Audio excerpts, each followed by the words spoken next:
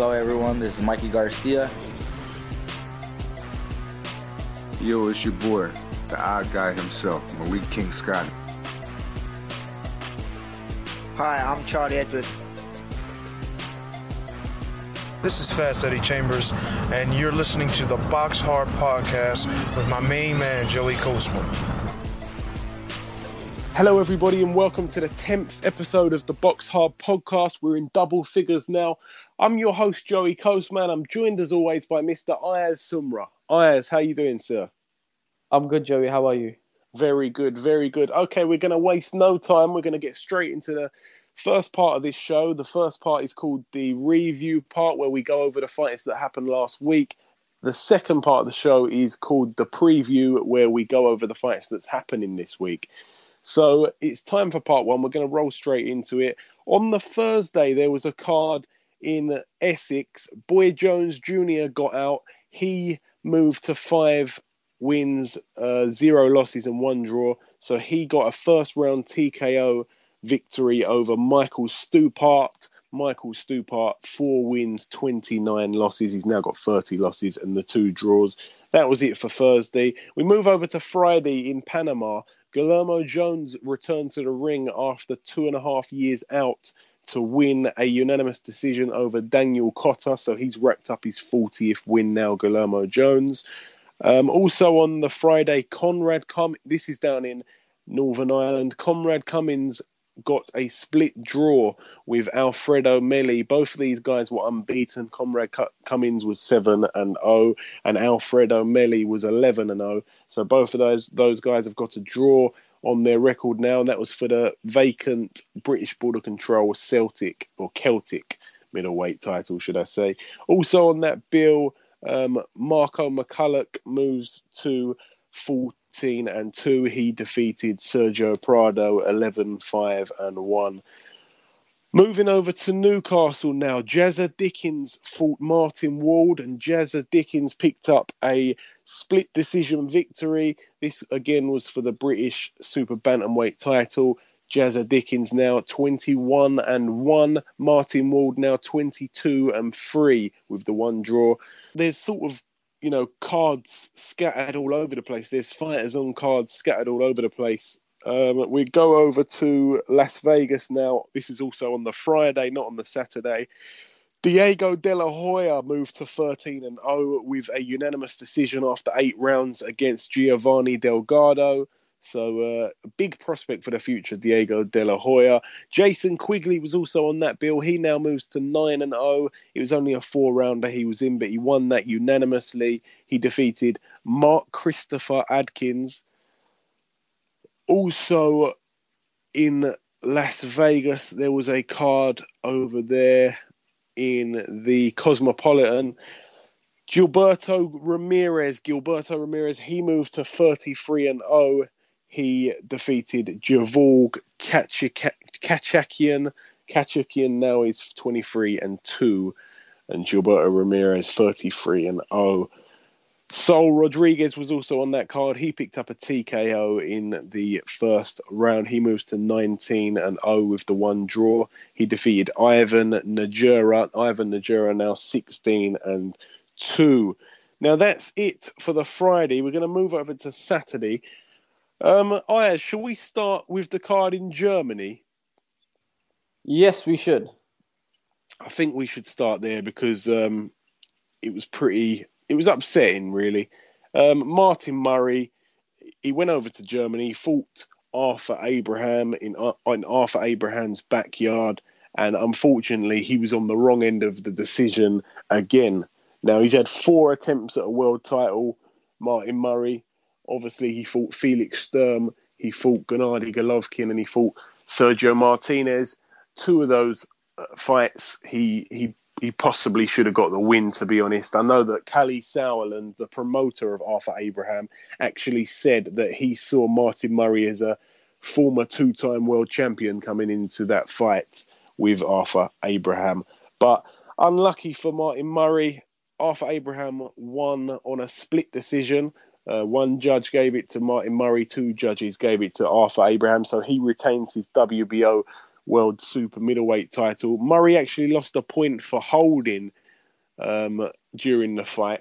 How did you see that fight, Ayaz? What did you make of it? I think Martin Murray done really well, and I think he actually hurt Arthur Abraham a couple of times during that fight. But again, he just seems to be the most unluckiest guy when it comes down to decisions. He really thought he won it at the end. His team thought they won it, and they're sort of trying to chase a rematch, hopefully in Manchester. What do you think?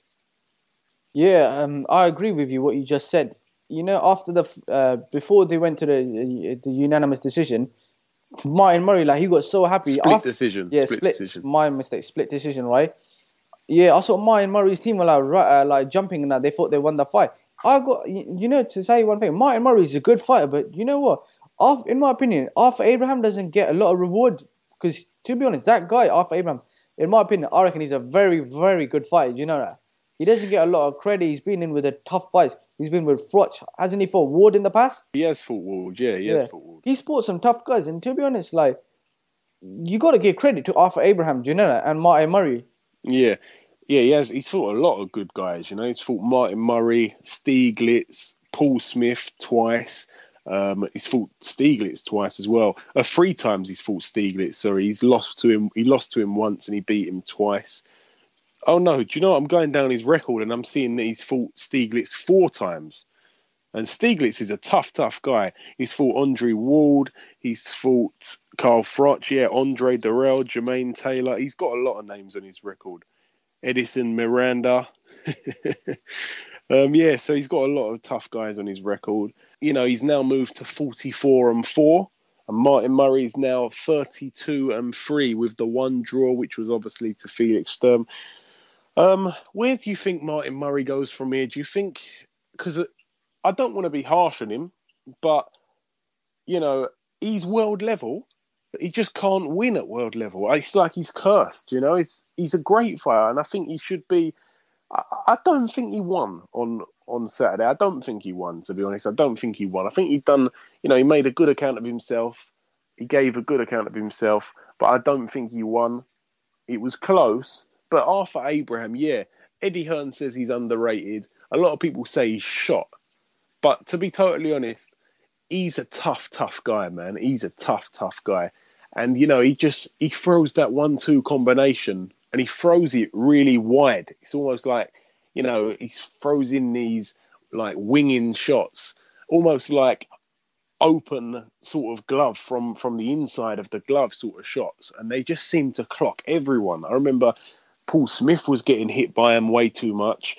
He threw a few last night, or should I say on Saturday night, against Martin Murray, and he was hitting him with them. But I think Martin Murray is just such an unlucky fighter. I really think he should be a world champion. Anything else to add on that card, on that fight, Ayaz, or should I move on? Yes, I was going to add something. I'll tell you something. You know what? Fighters lose and come back. With Murray, he will come back. I can tell you that for a fight. Possibly a fight with George Groves in the future. Maybe. He could fight Callum Smith. Maybe. A De Gale fight would be good against him. Yeah, and again, I think that will be made. I think that Murray and De Gale, or De Gale and Murray, it will be billed as. I think that would be a good fight because not only that, but obviously they're both promoted by Eddie Hearn, and I think you definitely make that fight. But it's not. I don't think the styles of that fight will make it too exciting because Martin Murray he hasn't really got an exciting style, and De Gale only recently has kind of turned into this knockout machine. Even though he didn't get Durrell out of there, he's sort of been knocking people out before that, and he's become quite exciting. But when De Gale used to fight back in the day under Mick Hennessy, he wasn't very exciting. And I just think that he won't be able to get away with certain stuff against Martin Murray. So that would be interesting. Really interesting. Moving down that card, also Dion Juma was on the bill. He moves now to 6-0. He got a unanimous decision after 6 rounds. That was in the light heavyweight division against Fabricio Leone. Fabricio Leone is now 6-8. That's it for Germany. We're now going to move over to the MEN arena. Tell us what happened over there. Crawler shocked the world by knocking out Darlis Perez in a rematch. My word. You just can say that basically. It's crazy. Someone put it on Twitter someone said that 11 months ago, now I thought it was a little bit longer than that, but 11 months ago, he got hit over the head with a brick. He was laying in his house, sorry, not a brick, a paving slab. He was laying in his house on crutches. His ankle was messed up. He was waiting to hear if he was ever going to be able to put on a pair of boxing gloves again. And then 11 months later, he's world champion. It's absolutely brilliant. I'm so pleased for him. I remember, watching the fight on TV and just standing up and screaming and throwing fist pumps all sorts of directions. It was so brilliant. Darlis Perez, he showed up. He looked quite positive. The way he was fighting the first couple of rounds, he looked quite positive. And I was a bit... I was kind of expecting to see a new Darlis Perez, maybe a slightly tougher Darlis Perez, maybe someone that hasn't underestimated Crolla. He was fighting quite well. He won a couple of rounds, and then Crolla just found that left hook to the body in the 5th round, and that was it. And Perez, he was on the floor for a few minutes. It was a big shot. It really hurt him. Darlis Perez now 32-2 with the 1 draw, and Anthony Crolla 30-4 with 3 draws. Anthony Crolla, new WBA World Lightweight title holder. Absolutely made up for him. There was a lot of people at ringside, if you noticed. There was the likes of Luke Campbell. I think Tommy Coyle was there.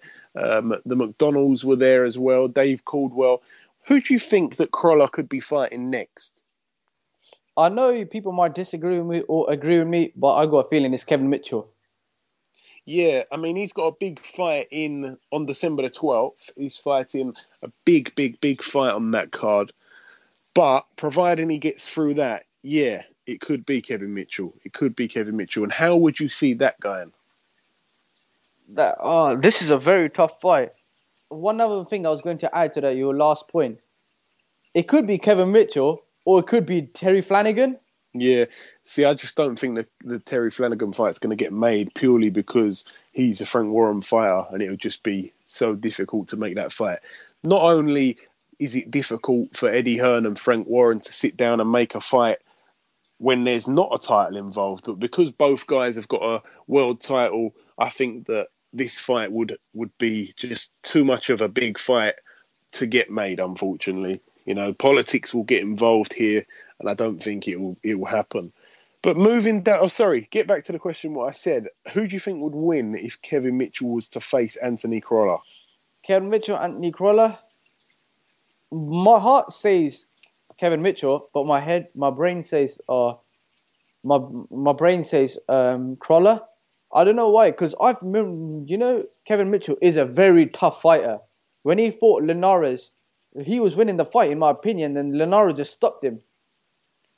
Yeah, Eddie Hearn mentioned that there could be a fight, it would be a great fight between Crolla and Linares. I'd love to see that fight, even more than the Kevin Mitchell-Crolla fight. That would be a brilliant fight. Crolla and Linares. Linares is a tough fighter, and that would be brilliant. That would be just an amazing fight. And moving down that bill, Chris Jenkins fought Tyrone Nurse. This was for the vacant British super lightweight title. It was a good fight. Jenkins was cut on the forehead in the 3rd and above the right eye in the 10th. I think one of those might have been caused by a headbutt. Tyrone Nurse picked up the unanimous decision win. Fantastic bit of sportsmanship after the fight from both guys. Tyrone Nurse now 32-2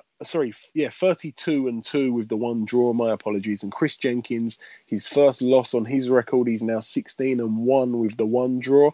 Moving down that card, Ryan Burnett fought Jason Booth. Ryan Burnett is a prospect for the future. He's being looked after by Adam Booth. He's just been signed by Matchroom. It's his first fight as a Matchroom fighter. He started off the fight really good. He knocked down Booth in the 1st round. Jason Booth's a crafty veteran, 38 wins, 13 losses going into this fight. He's now got 38 wins, 14 losses, and Ryan Burnett moves to 12-0. Like I say, it was a unanimous decision win. Ryan Burnett started off really good, but towards the latter rounds, he just seemed to not be as impressive as he did in the first part of the fight. I don't know if this is because I don't think he's ever been 12 rounds professionally at the moment. Charlie Edwards was also on the bill. He picked up his 6th professional win with a TKO in the 6th round. He was defending his English Flyweight title against Phil Smith. Phil Smith is now 6 wins and 2 losses. You know, both these guys, not a lot of fights between them. You know, they're both contesting for their flyweight title, and it's a good win for Charlie Edwards. He moves on. Isaac Lowe was also on the card. He fought Ryan Doyle. They both had 11 wins. Ryan Doyle had the 1 loss. This was a split draw after 10 rounds. This was for the English featherweight title, so both guys pick up a draw. Brian Rose got a win. It was only an 8-rounder, but he won on points. He fought Ruslan's Podnosevs. I've never heard of him. I don't think I've pronounced his name right, but Brian Rose moves to 28-3. Of course, Mandalay Bay. Miguel Cotto faced Saul Canelo Alvarez. Now, this was a brilliant fight. There was a round in there. I think it was one of the late rounds, maybe round 11, round 10, or it might have even been round 12. It was one of the best rounds I've seen in boxing, to be honest. There was a round in there that was absolutely incredible. They were both throwing shots. Do you know what I want to say before we get into it? I just want to say the head movement of Canelo is absolutely incredible.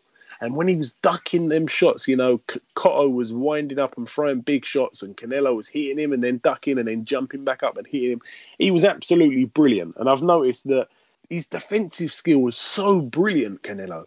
I know Mayweather's timing's impeccable and you can't compare his timing to someone like Cotto, but, you know, if he actually shown us some of the, you know, the defensive skills that he's shown this fight against Mayweather, I don't think it would have been as much of a schooling, to be honest. But yeah, Miguel Cotto, he's now 40-5. Saul Canelo Alvarez, 46-1 with the 1 draw. Unanimous decision. Canelo is now the WBC World Middleweight title holder. Miguel Cotto actually lost this title on the build-up to the fight because he decided that he wasn't going to pay the sanctioning fees. Whenever you're defending your title, you've got to pay the sanctioning fees. And he decided not to. And there's a bit of speculation because the winner of this fight was supposed to fight Gennady Golovkin, and there was a bit of speculation that he didn't want to fight Gennady Golovkin because he's not actually a natural middleweight, a natural 160 fighter. However, he lost the fight anyway, so the title's been handed to Canelo, and Canelo will defend his WBC title against Gennady Golovkin in what will be a unification fight. I'm dying to see that fight. Firstly, before we start talking about Canelo and GGG, what did you make of the fight, Ayaz? Cotto against Canelo? That fight was amazing. Cotto, legend. Canelo, pound for pound star. What a fight it was. All I see is like Canelo like hitting him with some brilliant shots, just like not dodging him, uppercutting him, hitting him. Canelo, Cotto coming around, hitting him again. But to be honest, like that was such a good fight. And then afterwards, I watched the interview, right? And I see Canelo says, "I'm willing to fight anyone. Get them in the ring now." Yeah. How do you see the fight going with GGG? GGG is one of my favorite fights, right? If Canelo fought GGG now, it could go 50-50 way, yeah. But in my opinion, I reckon it goes to points and Golovkin wins it. Yeah, you see, Canelo, I don't think GGG is very fast. It's more just about timing. Now, a lot of people say that timing beats speed. It would be a clash of this because Canelo, he's quite fast. He throws big shots. Like I say, he's very, very elusive. Whereas we haven't really seen that from GGG. Golovkin he's been hit a few times. We haven't seen, loads of elusive work from him before. I think he's just a tough man and he'll just be on the front foot. Whereas I think he'll put Canelo on the back foot. But it's tough because I can see Canelo outpointing him, but then I can see Golovkin knocking him out, but then I can't see Canelo being knocked out. So it's so tough, but I think that GGG beats him because GGG is just a monster. But anyway, moving down that card, Rigondo was also on the bill. He fought Drian Francisco. Rigondo moves to 16-0. Drian Francisco now 28-4. This was for the vacant WBC International Silver Super Bantamweight title, which now Rigondo holds. Zilal Zhang was also on the bill. He fought Juan Good, and Zhang picked up a win. He was down in round 4. It was only a 4-rounder, but he won unanimously regardless of that. So he now moves to 6-0, and Juan Good is now 6-3. And also on that card, I almost forgot, Takashi Miura fought Francisco Vargas. Now, Miura was going into this fight 29-2 with 2 draws. Vargas was 22-0 with the 1 draw. I'm going to let you talk about this fight, Ayaz, but I'm just going to point out, of course, Vargas was down in round 4 and Miura was down in round 9 where the fight was stopped via TKO. So Vargas moves to 23-0 with the 1 draw, and Takashi Miura is now 29-3 with 2 draws. Talk about that fight, Ayaz. To tell you one thing, in my opinion, that was fight of the year. All I see is Mura, dropped him and hitting him, right? I thought the referee was going to stop it. There was one cut on the top of his eye. He was bleeding everywhere. His eye was swollen, Vargas's. And then, bam, right, 9th round, Vargas drops Mura and then just stops the fight. That was such a brilliant fight. That was, in my opinion, fight of the year. Yeah, it really shows character when you get knocked down. I love it when people get knocked down, they get back up and then they win on points. But this guy actually got back up and knocked out Miura. Vargas was down early in round 4. It went on another 5 rounds.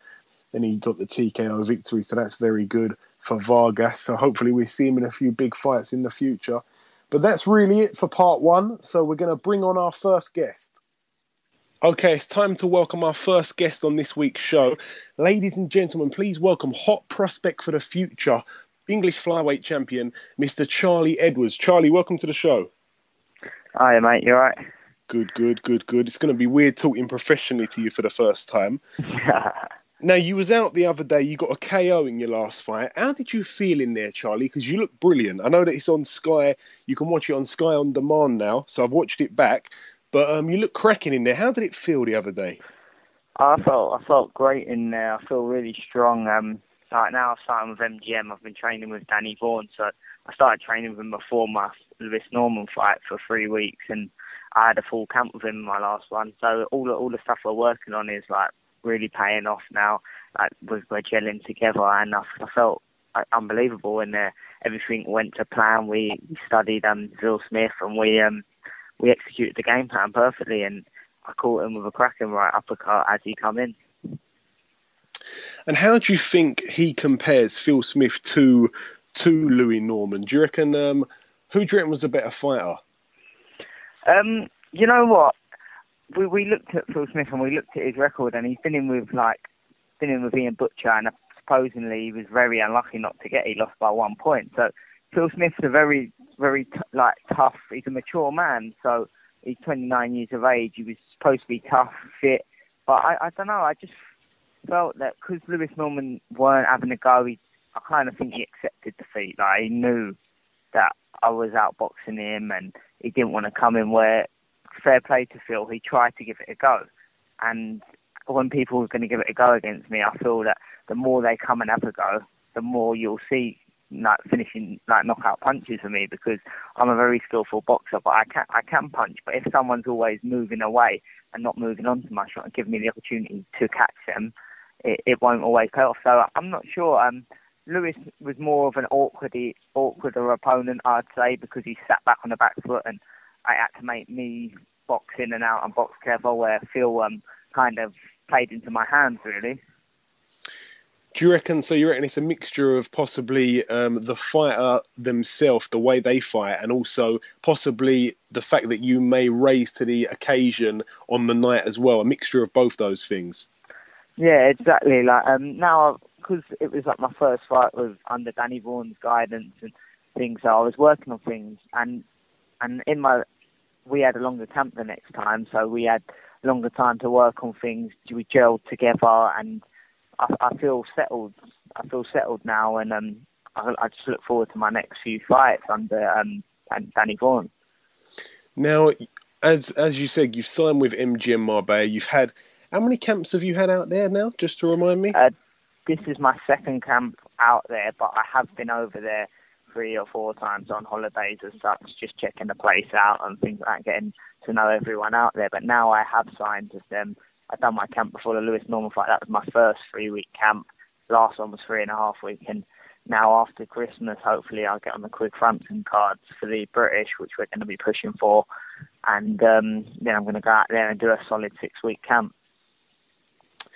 And what is it like out there? Because I know that it's lovely. When you look at the photos out there, it looks brilliant. I mean, like you go out there, you see a lot of photos of what you do outside the gym. Is there any risk whatsoever of possibly, because you're out there in beautiful surroundings, taking your eye off the ball? Because I know that there's a few guys that train out there and they all talk highly of the MGM, but a few of them recently haven't had fantastic results. I'm talking about people like Tom Stalker.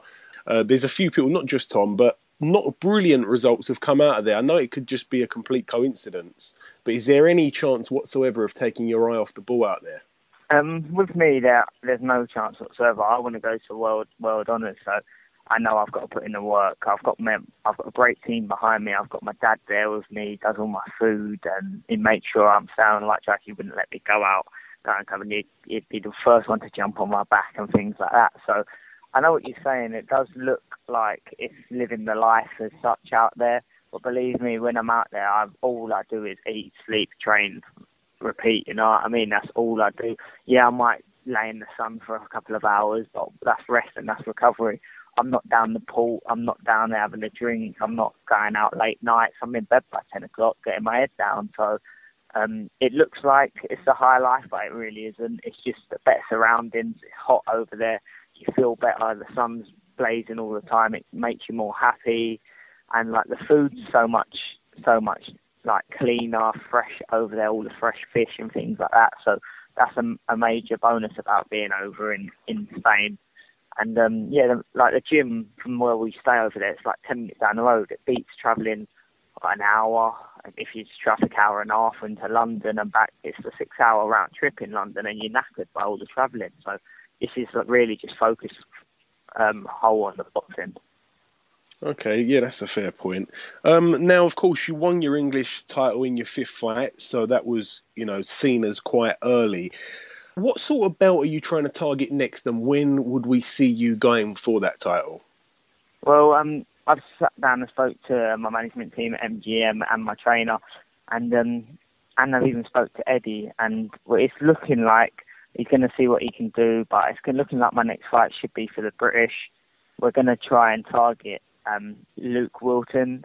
He's a Northern Irish where he's in position to be able to box for the British because him and Ian Butcher's fight fell through not long ago. So we're going to try to target him for the Quigg Frampton card, solely because Eddie's trying to do an England v Ireland kind of card. So it makes sense for the card, and it'll be a cracking fight. Oh, wow. So that could potentially be your next card. My next fight on the 27th of February. Oh, excellent. That would be really good. I hope that comes off. Now, I want to get your predictions on a couple of upcoming fights, not necessarily in your division, but just a few fights where, they capture the public's eye, big fights coming up. Of course, this weekend, I've heard you say it before, to be honest, but Fury Klitschko. How do you see that going, and how do you want it to go? I see it being a very interesting matchup, to be honest.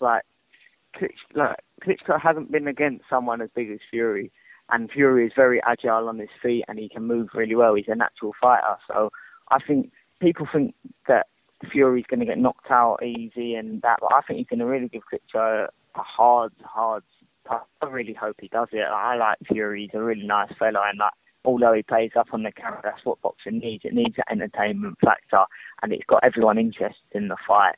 But he's a really nice guy when he's off camera and that as well. So I really want him to do it, and it would be big for the for not just boxing, for British boxing. To have another British heavyweight champion, and to beat Klitschko, that would be great for British boxing. And there's another fight, December the 12th, that includes, well, there's 2 fights on that include a stablemate of yours.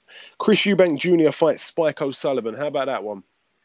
I think it's another interesting matchup. Spike punches really hard, and Chris Eubank, as you know, put in a great performance against Billy Joe. So it's a very, very interesting fight. I would say, being brutally honest, I would like Spike to do it just because he's down to earth, he's a nice guy, and I just think that Chris Eubank comes across a bit arrogant sometimes, and like he's not really being himself. He's like trying to do everything his dad done, when really he should go out there and make his name for himself and do his own thing and be different. So I want Spike to win, but it's going to be a great fight, and I'm sure it'll be a close one, a cracker. They're both power punches, and I think Spike and him have got a bit of needle between each other, so they're really going to go at it. Yeah, I can't wait for that. It should be fireworks. And also, of course, the main event, Anthony Joshua, Dillian Whyte. Anthony Joshua, Dillian Whyte. I don't see it going past 3 rounds myself. Like, no disrespect to Dillian Whyte. He said Anthony Joshua is 10 times, 20 times what he was in the amateurs. He only had 4 fights when they boxed. So going on the back of amateurs, he beat him in the amateurs. Really, I don't see why you would even bring that up. Anthony Joshua's a different animal, different kettle of fish altogether. And I can see him becoming the next heavyweight champion, you know what I mean, hopefully after Fury. And that would be a cracking fight. That would be great for British boxing as well. Now, I've spoke to you personally before a couple of times, and I'm a fan, just like other people are, of trash talking. You don't really do trash talking, even though I've tried to get you to a few times. I know you don't do it yourself, and if you don't want to do it, then fair enough. But what's your actual views on trash talking itself? Because, for example, obviously, a good friend of yours, Prince Patel, talks a lot of rubbish, and he has managed to, become very, very much known on social media just through talking shit, basically, not for his fights or anything. And even a lot of people consider Roman Gonzalez, pound for pound, he actually knows who Prince Patel is purely through his mouth. So do you think trash talking's a good London thing? And Coot and Cassius and James Elder is still to get views in it. But do you reckon it's a good thing or not, trash talking? You know what? Fair play to him. He's got himself talked about. He's absolutely terrible, and he's getting talked about. So he's done something right, even if it is trash talking. But the only thing is with trash talking. Look at Ronda Rousey, how she trash talked Mayweather, and now look at her, how much hate she got, how much stick. They always get found out in the end. Uzi Ahmed, he got knocked out by Ashley Sexton. Patel is another one. He is another one of them chat rubbish to get his name out there. They don't even show him on Box Nation. Do you know why they don't show him on Box Nation? Because if everyone see, because he's got so much speak about him, if everyone actually see him box, they would know he's an absolute muppet. So he can trash talk all he wants. He's chatting rubbish about he's earning this money, that money. No, he's earning about $2,000 max. You know what I mean? And he's trying to hype and jump on my coach strings just to get a payday. And let's be real, I'd fight him tomorrow. Eddie would match it tomorrow.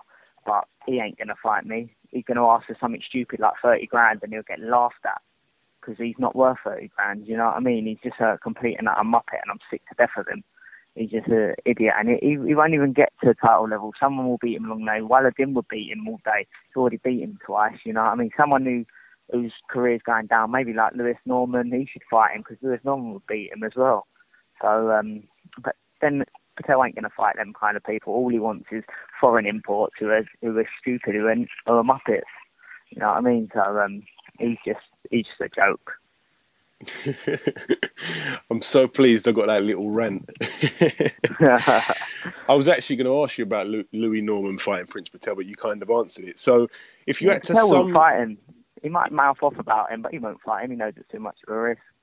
If you had to sum up Prince Patel in one word, what are you saying? Absolute prick. That's 2, but I'll give you that. All right, I'm going to pass you over to my partner on the show. I know I've kind of basically said everything, so if you've got any questions, Ayaz, then you're free to ask them. If not, then that's fine. Just say so. So, bring yourself in now. Hello, Charlie. How you doing? Yeah, I'm good, thanks, mate. And yourself? Yeah, I'm not too bad. Charlie, can we see you fight in America anytime soon? You know what? It's possible. I've flew through these the flyweight rankings in Britain. If I fight for the British, win the British, then European, then I could be fighting for a world title in the next 5 fights. Eddie said he could see it, so it's a very possibility, and I'd love to get out there because that's where, like, I don't know, with flyweights out in the world, it's a very, very tough weight. It's probably one of the best weight divisions, especially now with Gonzalez being pound for pound. So, yeah, I could see myself being out in America in the next 2 years, and I'd love to. It'd be a great experience. Mm-hmm. What do you think of, like, Prince Patel saying, "I'm the great one," from your opinion? Like, he's always saying on interviews, like, "I'm the great one." He's got to say something, can he? If you watch him, you know he's shit. So he's got to pick himself up. He's got to delude himself somehow. Mm-hmm. And one last question. Your brother today, Sonny Edwards, isn't it true that his fight got cancelled? Was it? From GB? Yeah, his fight got cancelled. The boy just won a tam of gold. He's come back and, like, obviously he ain't going to want to come back and get beat off my brother, is he? So it's better off pulling out and taking that gold with him. But, yeah, he ain't fighting now tomorrow, which is a bit guttering because he wanted to get out there and prove himself. But I've told him, your time's going to come and you'll prove yourself on the big stages. It's just a matter of time. Yep, okay, thank you. I'll pass you back to Joey. Nice one, mate. Cheers.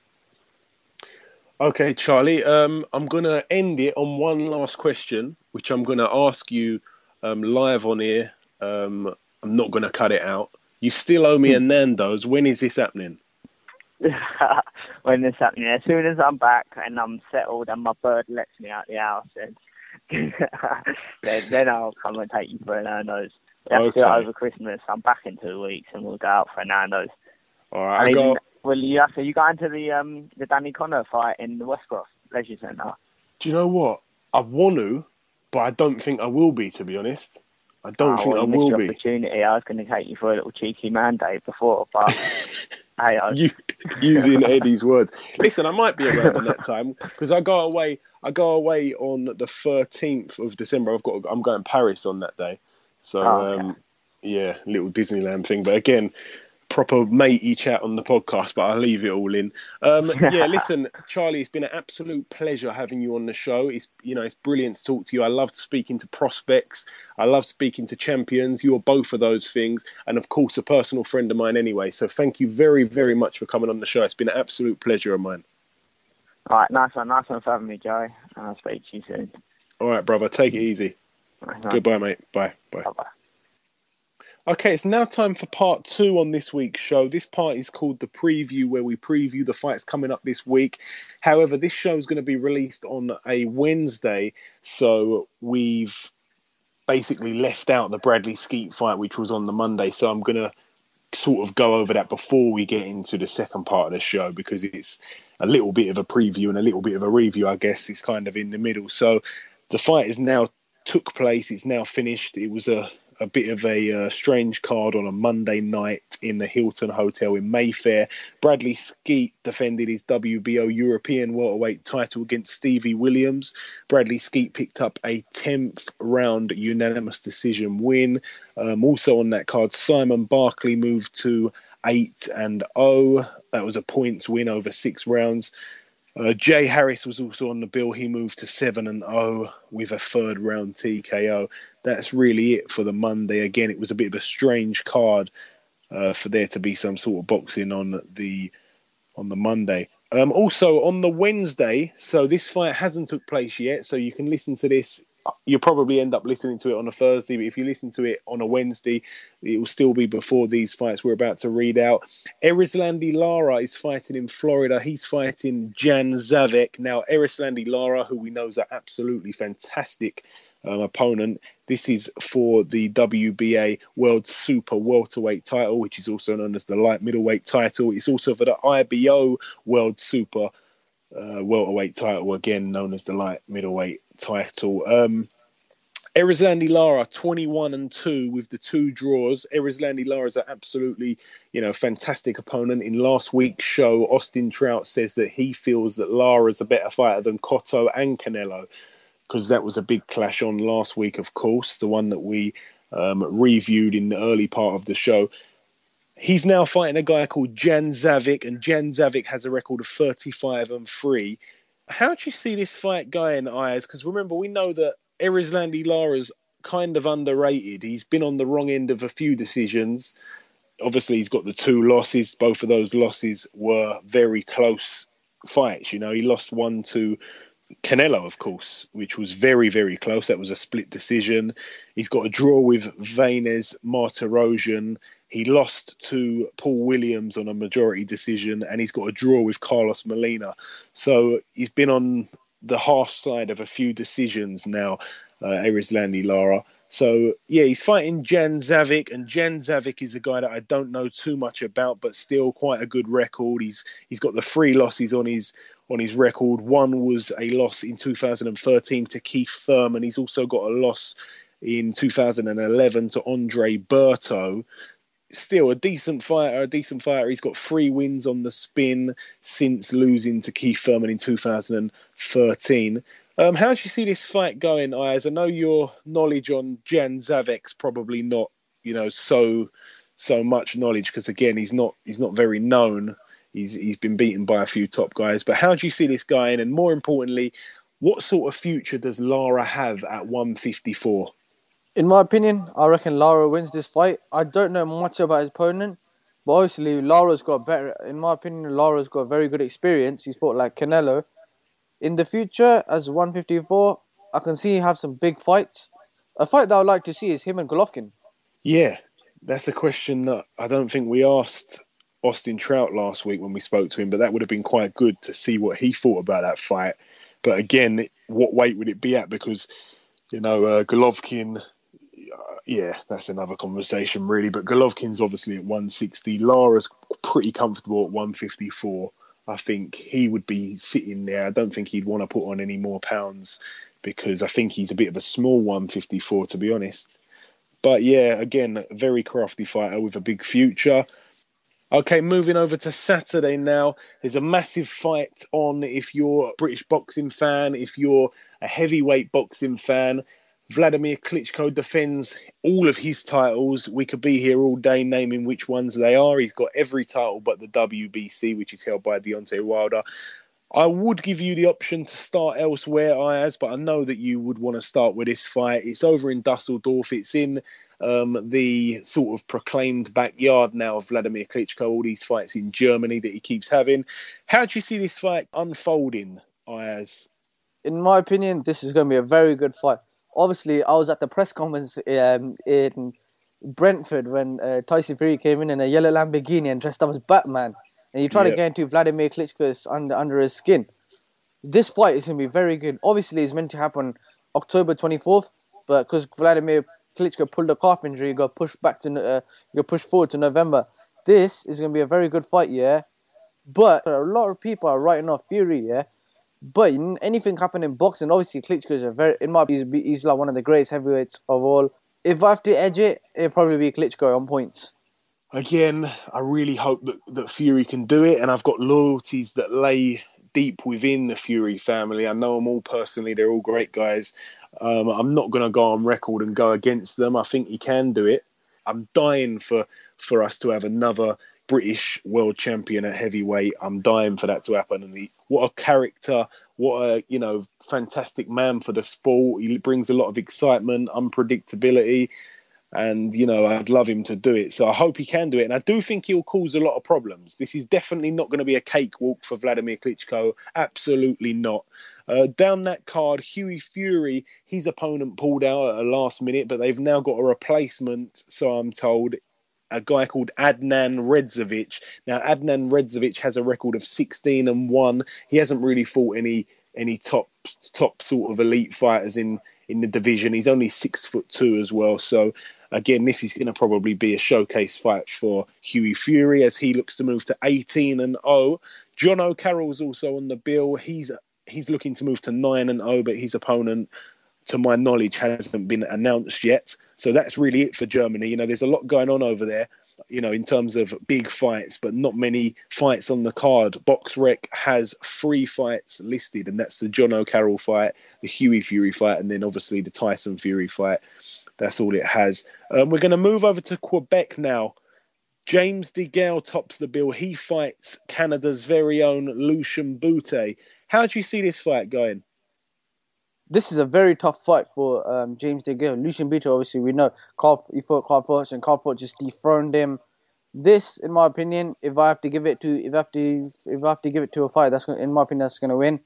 I reckon DeGale wins on points.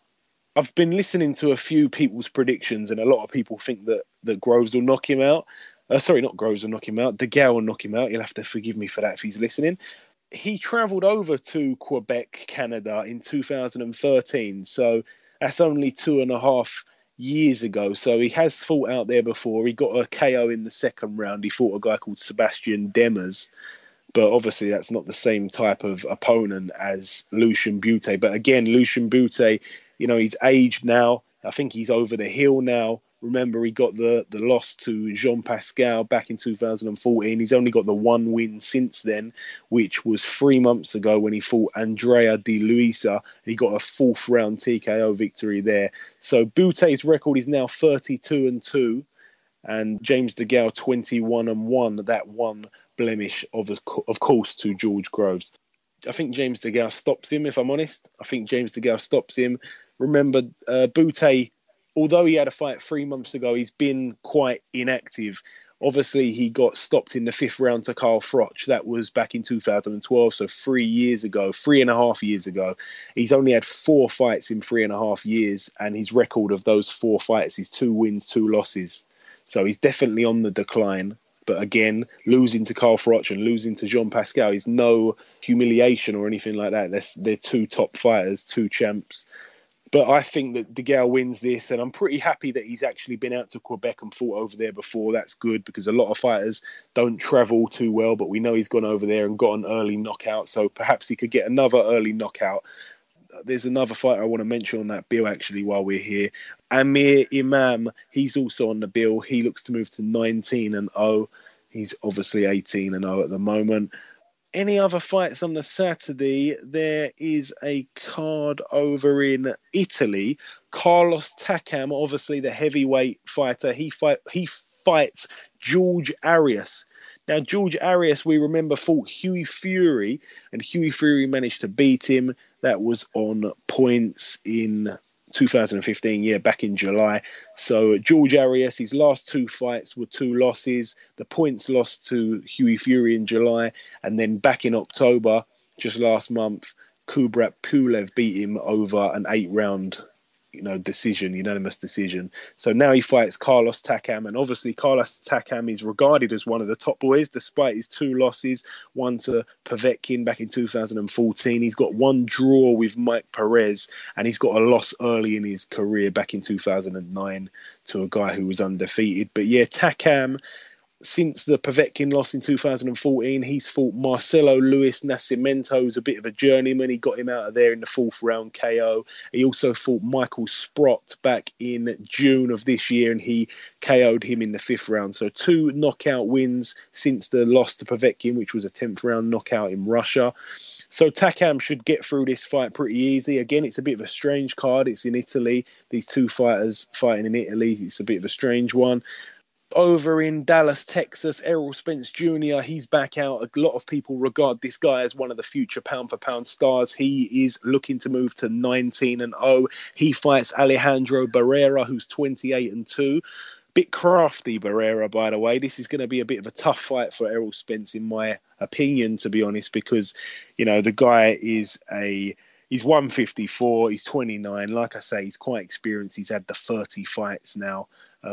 Of those 28 wins, he's got 18 by knockout. His 2 losses were to guys who weren't very notable, but I've seen this guy fight and he's a little bit crafty. So this should be interesting. And it's another test for Errol Spence Jr. No one's complaining about that. We all complain when these prospects are fed these easy fights. This is not one of them, but I could be wrong, because the talent of this guy, the sky's the limit for people like Errol Spence. Also on that bill, Jermall Charlo. Again, I get confused with these 2. Austin Trout, who we spoke to last week, said that both of the brothers are in his top 5 at 154 if he took himself out of the equation. He's 22-0, Jermall Charlo. He fights Wilky Campfort, who's 21-1. That's also on that card, on the undercard of Errol Spence Jr. So that should be a good fight. And that's really the end of the preview part of the show. We whizzed through it this week. A couple of bits of news. Just this week, David Haye has announced he's going to be returning to the ring on January the 16th. Tickets go on sale for that this week. He fights Mark Demori. I was at the press conference. He got a little bit tasty there. Mark Demori decided to put his nut on David Haye and shoved him back a little bit with his head, to which David Haye told him to calm down and relax, and there's going to be plenty of time for that, my son. So, yeah, everyone should, stay tuned for that. It was quite a lively press conference. You can probably find it on YouTube somewhere. And also, there's a second bit of news that we're going to bring you. It's just been announced. I'm going to let Ayaz bring you this news. Ayaz? Danny Garcia has just announced his fight against Robert Guerrero. That fight is on the 23rd of January 2016 on a Saturday night. It's good because, like I say, David Haye announced his comeback fight this week. And then 1 week later, we've got Danny Garcia, Robert Guerrero. Again, this fight, Ayaz, how do you see that going? I know it's a long way away, but we're just going to talk about it here. No doubt we'll talk about it closer to the time. But this far out, we'll see if any of our opinions change from now up until the fight, up until the week before when we do the preview. How do you see it going? Because in my personal opinion, I'm not going to get too much into it, but I just think easy win for Garcia. Do you know what? Before I talk about this fight in a quick brief detail, I actually thought Amir Khan was going to fight Danny Garcia. A lot of Khan fans were thinking, right, Khan's fight in January is going to be against Garcia, and then I found out Danny Garcia fights Robert Guerrero. But in my opinion, Garcia wins that fight. And Garcia knocks him out. The only thing with this is Robert Guerrero, I'm not knocking him. He's a very tough man. He really is. He's a tough man. And he can take a lot of punishment. Remember, he had a big fight with Keith Thurman. He took a lot of punishment in that fight. And I think that Keith Thurman's much more explosive than Danny Garcia is. I think he's more of a, danger man than Danny Garcia is. So I'm not sure if he's going to get him out of there, but I think he'll beat him pretty well. But then again, you can't count Guerrero out. And I think since the Mayweather fight, he's kind of gone downhill. I don't think he's, the same fighter. I don't think he's going to win, but he can make it ugly for Garcia. And that's what we want to see, because whenever any other fighters made it ugly for Garcia, people like Lamont Peterson, people like, good boxers, just like Guerrero can box well. And he could potentially pose a lot of problems for Garcia. No one really looks fantastic against Guerrero, apart from Mayweather, of course. So it should be interesting, that fight. But again, we'll get in depth in that when the fight comes round on January the 23rd. So that's it for the second part of the show. And we're going to bring on our second guest this week. Okay, it's time for our second guest on this week's show. Ladies and gentlemen, please welcome Mr. Silky Wilky Campfort. Wilky, welcome to the show, sir. Hey, thank you, man. Thanks for having me, guys. How you guys doing this morning? No problem. It's actually the evening where we are over in UK, but thanks nonetheless. yeah, Okay. I'm in Florida. It's morning for me right now. It's 11 o'clock, 11:30 right now. Okay. Now I watched your last fight, Wilky. I watched your fight on PBC, of course, and I think it was quite impressive. I mean, it was a bit of a war. It only went 2 rounds, of course. But what I noticed is you was knocked down in the first round and you wasn't hurt. You got straight back up. And what I noticed and what I was quite impressed by was the fact that you jumped straight back up. And a lot of guys get back up and they're on the back foot. Now, you was straight on the front foot, which showed a lot of bravado, but smart bravado, calculated bravado. You was covering up and countering effectively. And that impresses me, and that's very good to see. You possess a very good right hook and a very good left hook. And, of course, you took him out in the second round. You knocked him down 3 times, and he was basically finished, and the referee stopped it. Yeah.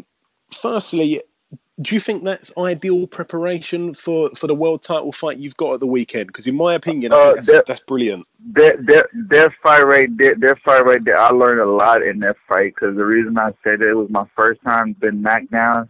Pros or amateurs or in sparring, never been knocked down before, so it was my first time. And then when I went down, it wasn't like I was hurt or anything. I seen him; he was getting ready to throw a right hand, And as I was backing out and stuff, and then boom, he caught me at the end of his punches, and I went down. As you said, I got back up and then did what I had to do and got him out of there. But he was a very, very tough opponent. He came to win. But I couldn't let him beat me right there in my backyard and stuff. And so I did what I had to do to get him out of there. But it was a great experience, and I enjoyed that fight a lot. And now, of course, on Saturday you're fighting Jermall Charlo. Now, these two Charlo brothers, they're a bit of a force in the 154 class. Which brother do you think? Which brother do you think is the better brother? I think the one I'm fighting, I think is the best, because the reason why the other one, his style, he has I look at him like that, though. He has a very boring style. His style is just to run around the ring and stuff and Peter Pat and stuff like that. But the other brother, the one I'm fighting, but him, he's a straightforward coming fighters and stuff. Like, he comes in the ring with bad attitude. He comes in there to get you out of there. And then, which is like me and him, I have the same attitude. Once I get in the ring, I go after my opponent. There's no boring fight. There's no fight that I've been in has been any kind of boring fight. I think me and him, we have the same similar style and stuff like that. But November 28th, will be a good show to me. But I believe the one that I'm fighting, I think, is the better fighter than the other one. And now, of course, your record at the moment is 21 wins and the one loss. 12 of those wins coming by knockout, and your one loss isn't something that's been, brought up as a big thing, because if anybody knows your record, they know who you are. They'll know your first loss was in the first year you turned pro, and it was a majority decision over 4 rounds, but you was robbed. It was in the guy's backyard. So that's not something that should be, it's some sort of confidence. My first loss, though, man, I learned a lot from that loss, though, man. But at the same time, I still look at myself as an undefeated fighter, because the reason why, because everybody was there that night, they knew who won the fight, though, clearly, look. But how you know the politics that comes with boxing and stuff. I was in his hometown on his promoter shows and stuff, and then, and I let the fight get a little bit closer, but, he wasn't going to give it to me, so they give it to him. But at the same time, I still look at myself like, I have that loss on my record. I still look at myself as an undefeated fighter. But that loss, I also learned a lot from that loss. I learned not to let it go in the judges' hands and stuff like that. If so, I got to win every round impressively. Yeah, and also, again, it was only your second fight in, and it wasn't really a real loss, but I understand what you mean by that. Now, you're in the 154 division, the light middleweight division. It's a very highly skilled division. There's a lot going on at the moment. Of course, Canelo fought at the weekend. He fought Cotto. Tonight, you've got Erislandy Lara fighting for his world title. You're on the weekend. Of course, Jermall Charlo. How do you see the division at the moment? Is it one of the strongest times it has been? Is it sort of the strongest time for the 154 division at the moment, in your opinion? I think the 154 weight class and the 147. I think those two weight divisions right now are those two weight divisions right now. They stack them with talent, with guys with skills and stuff like that. I look at it like this, though, man. Like, my main focus right now is on Jermall Charlo. Once I get passed by him, I would like to unify the title. Either I get in there with either Canelo or Lara, either one of those guys, So I'm not looking past Charlo, but at the same time, my goal in the future is just to try to unify the title. But at the same time, it's a very, very stacked, very, very, very stacked division and stuff like that. But I have to get past Charlo to be on that list, or maybe one of the top guys in that division. So that's what I'm working on right now. And without doubt, this fight is going to be your biggest fight thus far, your hardest fight thus far. Yes, it is. Are you one of those guys who rises to the occasion and possibly performs better under pressure? I fight better. Like, you see, most of my fights, they've been like most of my fights been on the road and stuff. I've been going to my opponent's backyard to fight him, and then once it's time for me to walk to the ring and they start booing me. It's like, I don't like fighting at home, though, because the reason why, when you fighting at home, it's just like you got friends, families, everybody want to chicks, everybody want to come and blah blah blah. But when I go fight in my opponent's backyard and stuff, like, I fight better, because the reason why, because I know the crowd are not for me, and then by them booing me, it gives me more energy to do what I have to do, do what I have to do just to get my opponent out of there. But I love fighting under pressure, though, man. But it's not pressure, but because that's what we do. I'm a fighter, but at the same time, I love when the odds are against me. I love it. What's your favourite British fighter of all time, Silky? My favorite British fighters, I like David Hayes. He's one of my favorite. I like David Hayes, and then what's his name? Old school super middleweight guy. Super middleweight. His son is a fighter right now. Eubank? Yeah. I like his style a lot, though, man. I love his style, though, man. And I like what's his name? He was a little fighter, man. He was like fighting at 130. Like he's retired right now. Long time ago, but he only lost one fight. He lost to Barrera, Okay, yeah. Prince Nassim Hamid. Yeah, Prince Nassim is one of those three guys are like three of my favorites and stuff like that. I love their style. I love them a lot. That flashy style. Yeah, I actually saw David Hay yesterday. He's making a comeback now. He's fighting a guy called Mark Demori in January. Yeah, I hope so, man. Cause David Hayes is one of those guys that, man, he's very explosive in the ring, and his defense is like, I think to me he's like one of the best of all time, though, man. So I really hope he gets back in the ring and do what he loves to do, and put a good show for us.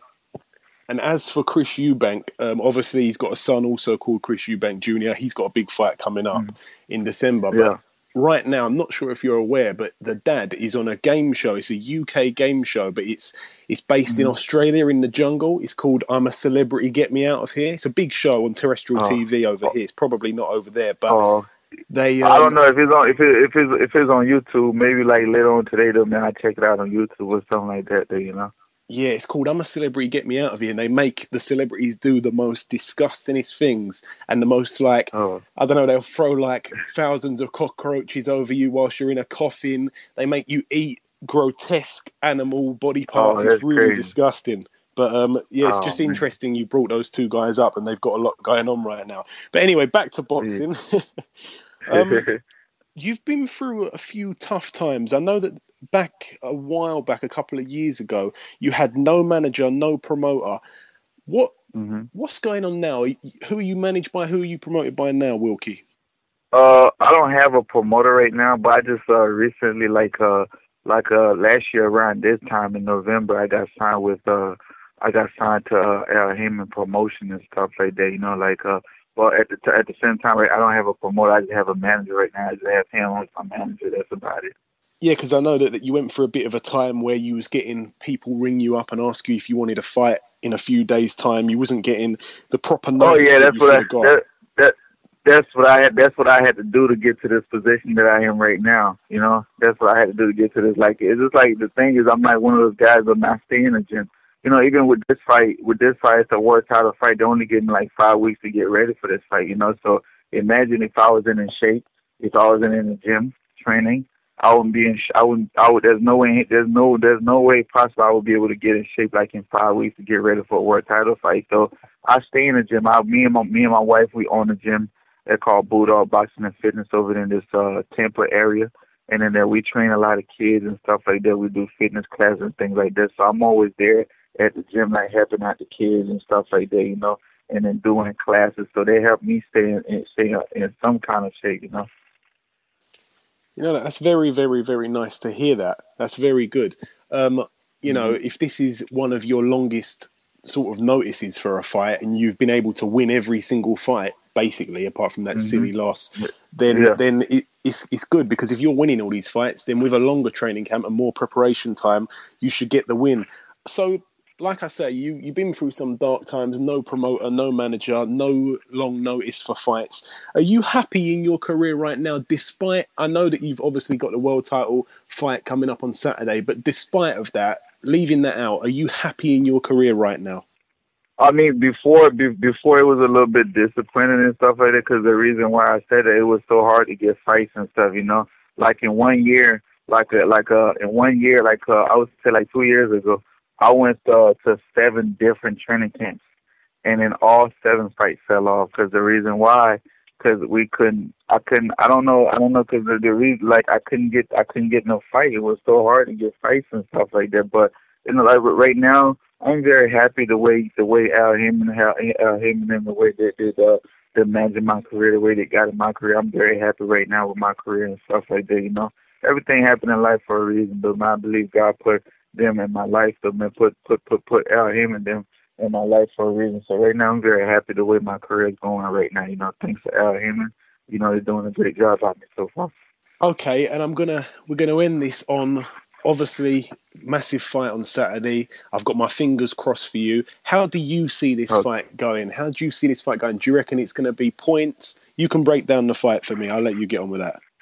Like this fight right here, I don't see, like, I look at it like this, but man, I don't see this fight. I always say that before each one of my fights. I don't see this fight going to decision, because the reason why, this kid is a very explosive kid. He's going to come in there trying to knock me out, and I'm going to go in there trying to do the same, trying to get him out of that stairs. It's like this, so whoever get who first, man. But I don't see the fight going to decision, going all the way to 12 rounds and stuff. It's gonna be a very entertaining fight, you know. I'm supposed to remain unbiased, but after talking to you, I must say I really hope that you get this win. I think you deserve it. Talking to you has been an absolute pleasure, and hopefully we can catch up sometime after the fight. Thank you very much for coming on, Silky Wilky. Hopefully you guys can fight. Hopefully you guys, I would love to come to UK, man. Never been out there before. I would love to come over there, man, you know, just to visit and stuff like that. So hopefully one day I'll be able to come over there or fight over there and stuff like for the UK fans. Absolutely. We'd welcome you with open arms. Thank you very much for coming on the show, Silky, and I wish you the best of luck for the weekend, and hopefully next time we speak, you'll be the new IBF champion of the world. Hey, if God willing, thank you very much. I really appreciate it, sir. You have a great day. God bless you too, sir. All right, God bless. Bye-bye. Okay, it's time to draw episode 10 to a close. It's been an absolute pleasure bringing you the show this week. Thank you very much if you've listened this far. I've been your host, Mr. Joey Coastman. Ayaz Sumra has been Ayaz Sumra. Thank you to our two guests, the English Flyweight Champion, Mr. Charlie Edwards, and world title challenger for this weekend, Mr. Silky Wilky Campfort, who we've got our fingers crossed for here, and hopefully he can pull the win off. Thank you for listening this week. If you could all please follow, please retweet, please subscribe, please share, please like, that would be absolutely fantastic. Thank you very much, and we hope to see you next week. Take care.